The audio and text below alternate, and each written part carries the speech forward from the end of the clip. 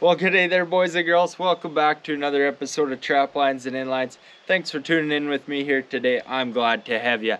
It's a beautiful day here on site. It's fall though. We don't got much time here. Up here in northern Canada, I expect 2 weeks of fall, and I expect fall to be here like this, and then boom, it's winter for half the year. We got to get logs on the wall, and we got to make some changes here too, because it's going to be pretty cold in the old camper there pretty quick. Let's get right at it.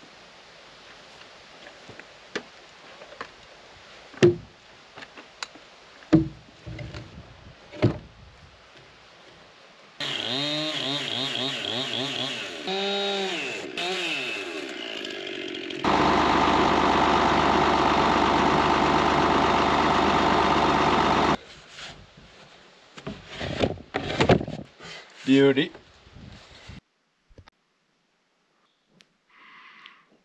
Well guys, we are pushing the boundaries here on this build, that's for sure. The wall is so long. Even though this was a beautifully straight log, we had to cut it into pieces and stretch it out at the windows just to get it to reach. And that's been the case for all these logs are in pieces because they will not reach at that length. But look at the final result here, guys. It's looking just awesome.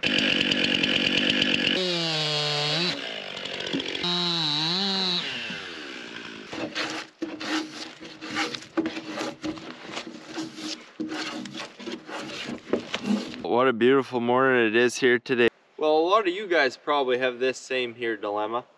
You come out, you buy a set of boots in the spring, and they don't even make it to the winter. And that's a Canadian winter too. It's not a very long summer, but work boots that look like this after 3 months of work. Steel toe fell out of them. I thought I'd ask you guys, what's the best pair of boots there? Because I'm gonna need to buy a set here for next spring. But I don't want to buy a set right now. It's gonna be winter in a month. It starts to get bad when the old boots start looking better than the new ones. Good thing I kept them for parts, eh? Here's my quick life hack as I get them switched over. These laces and all these boots, they just break like hell. You know what doesn't break? And I've never seen this before till I did it. So maybe no one's done it before. This is chainsaw pull cord. And I use it as boot laces because otherwise I break them. You know, we work them hard.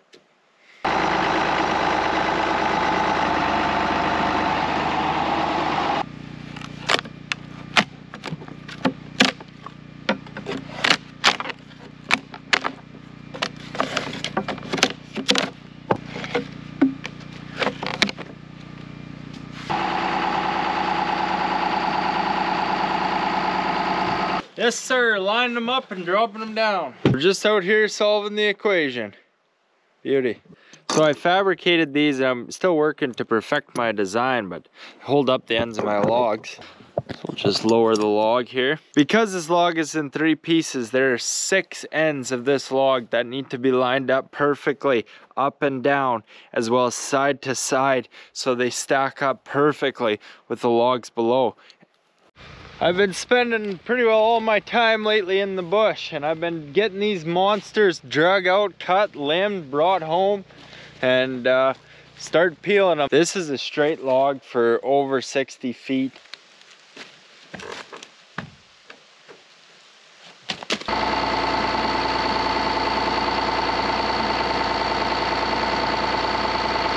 See, our house is so big, it's not actually by choice, it's by necessity a log this big. I need 7 logs that are 62 feet long. Like, the house is just nuts. And they're very hard to find. I walked for miles and miles, for days really, just to find a few beauties. The older the tree, the bigger, the harder the bark. The bigger the tree, the older the tree. I have to fight this one fairly hard.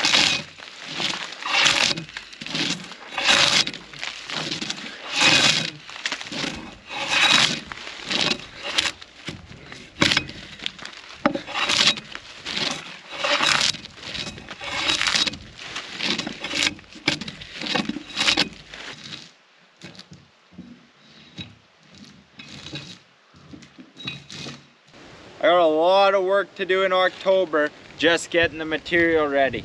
You know, it's gonna be like, it's a long time I've spent here getting these logs out and getting them peeled and ready to build.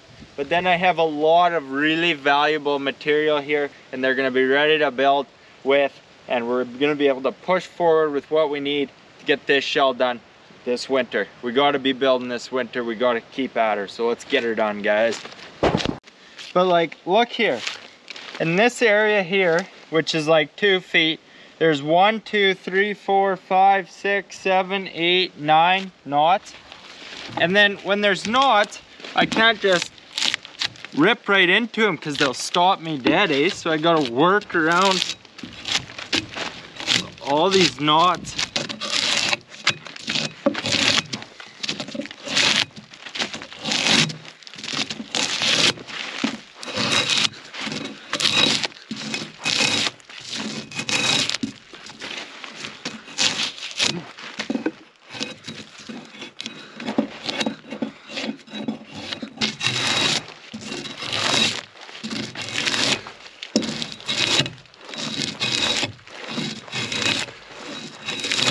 See, everything stops at that knot.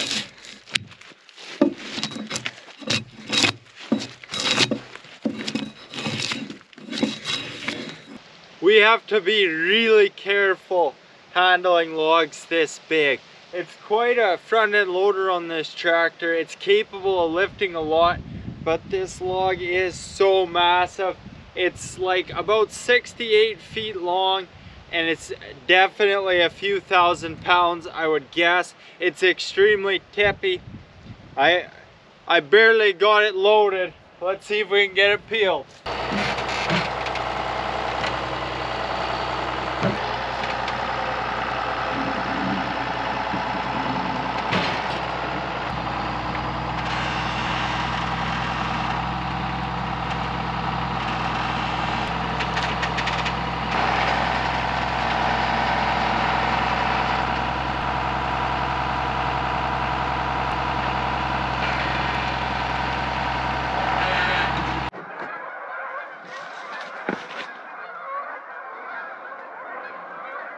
A long day that doesn't feel long.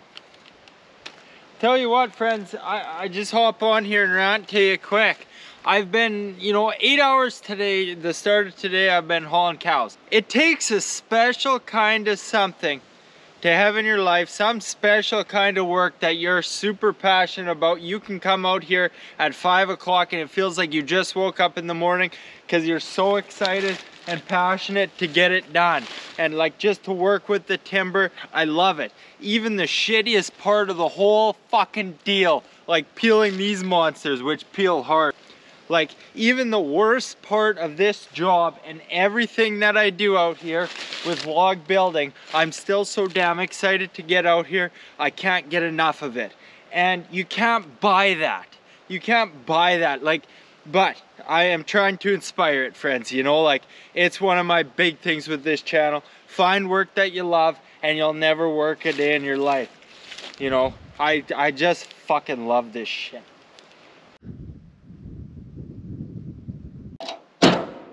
This is a 34 footer and it's still huge at the tip. It's gonna go right across our short walls.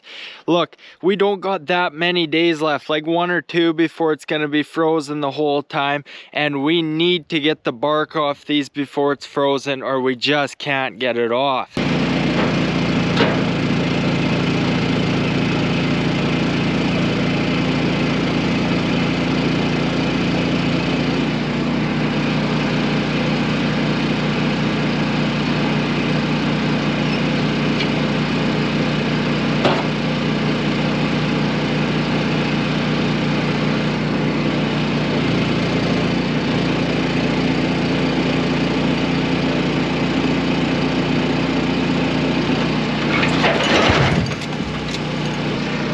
Beauty! It's a dusk till dawn ordeal out here, friends. You can do this if I can, and let me show you why.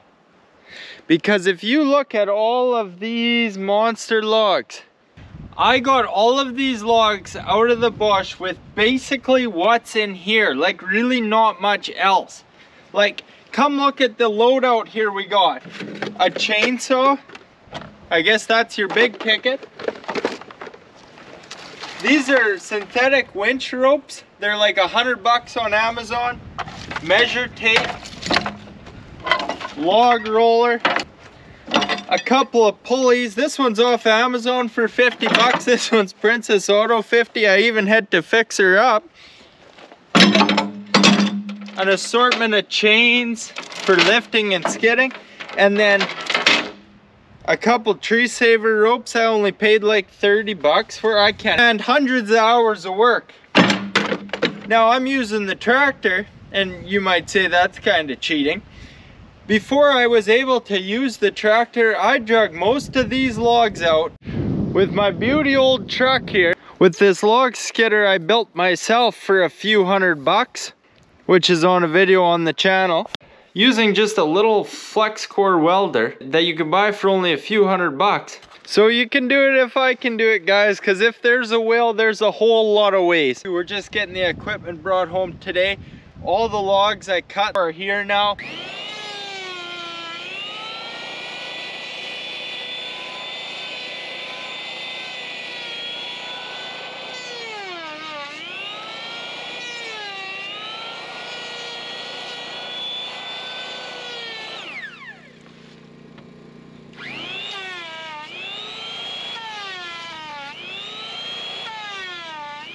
Here's how long this monster log took, and you won't believe me. The scale of this thing won't be picked up on camera. Here, 70 feet down the tree. It is still 9 inches. Like, it's 1 degree here and it's winter tomorrow, and I just knew that if I didn't get this log peeled, I was not gonna get it done. It was gonna take me multiple days. You can see it's really hard to peel these in this time of the year. It's best to do it in the spring. This is how heavy this log is. I nearly cried doing this. This log is literally so big.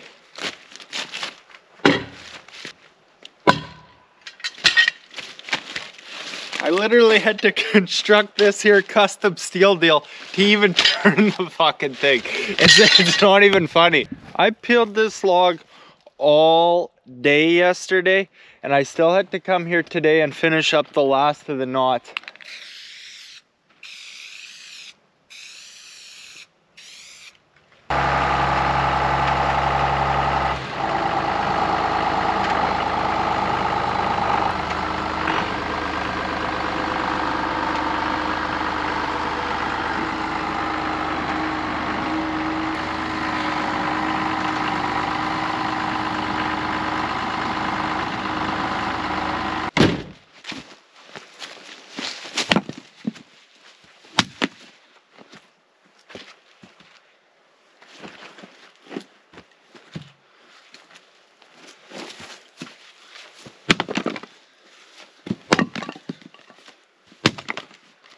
Okay.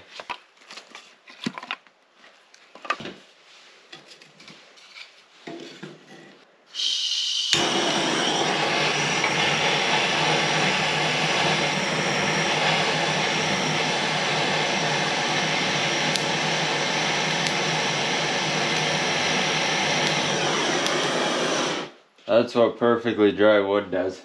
Here's to warm fires and warm coffee. It sure is good to be back.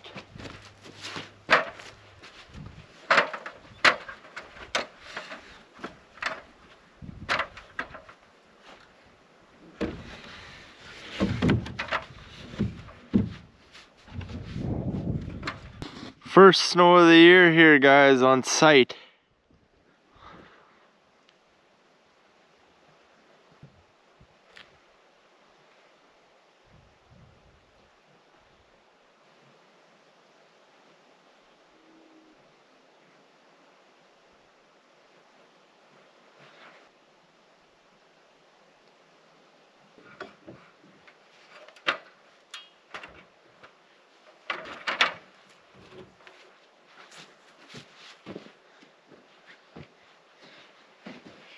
I think this will be, won't be able to do this when we get into the real big timbers, I tell ya.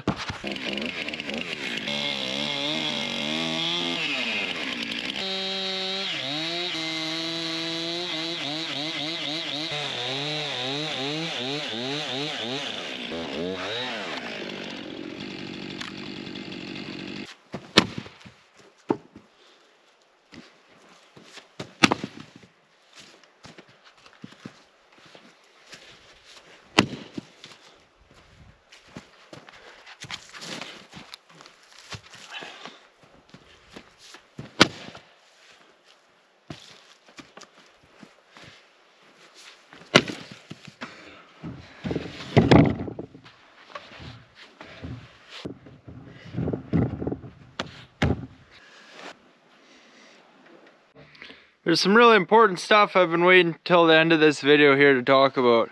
There's really been a lot going on here for the last month or so, friends. This has been where I've been living this whole summer and building, and it's been working really good, but it got too cold right away. Like in September, you know, it gets too cold to stay in a camper. It doesn't take much. There's not much to the walls of a camper. So I've actually been busy moving into a new place and setting it up. Now, I needed my own place, a place to stay while I continue to work on the project here all winter.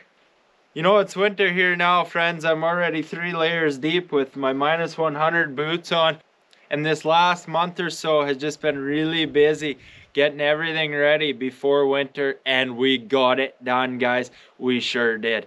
It was absolutely critical to get these logs home before and get most of them peeled so that they were ready to build throughout the winter, and so we can keep building on our project. But I have spent most of that month getting these logs. It's been a huge process. There's not a huge amount of new logs here, but they are huge, and it was a huge amount of work. There was a few big reasons why I didn't film a lot of this process. Now, really the biggest one, friends, was I was fortunate enough to have people who were nice enough around the area to let me go onto their land and selectively cut a few trees here and there. It did not feel like the right thing to do, just out of respect, to film their shit. It was just something I didn't even ask. I just didn't feel right doing that. I cut most of these here, and I filmed a ton of logging the first 2 videos in this series for these big logs, and it's just the same thing. And I think you guys would understand that. So the logs have arrived here now, friends, and the ambition has never left. It feels so good to be back building. It feels so good to have the timber to go, and we're going all winter here. Every day we're pushing forward to get this thing done, because it is a monumental build, a monumental project. And every single day, guys, we're better, we're bigger, and we're closer to our goal. The next video, we're going to be working on the most important logs on this whole build, and it's going to change shape more than any other video, because we're going to put the logs above the tops of the windows. It's really going to make it look like a house. They're really important logs structurally, how it looks. It's going to be really important, and they're all eye-level logs we're working on. We're working on the logs that everyone sees walking around, you know, just a bit higher, you know, kind of where everyone's looking all the time. It's gonna be really important, and this thing is gonna change more than it ever has in the next video. Truck rebuild coming soon too. Got to get that on the road here. That's my next thing I need for winter. Sure as hell ain't doing it winter in a car, especially out here. So I can't wait to see you on the next one, guys. Thanks for watching, and I hope everyone's doing just great.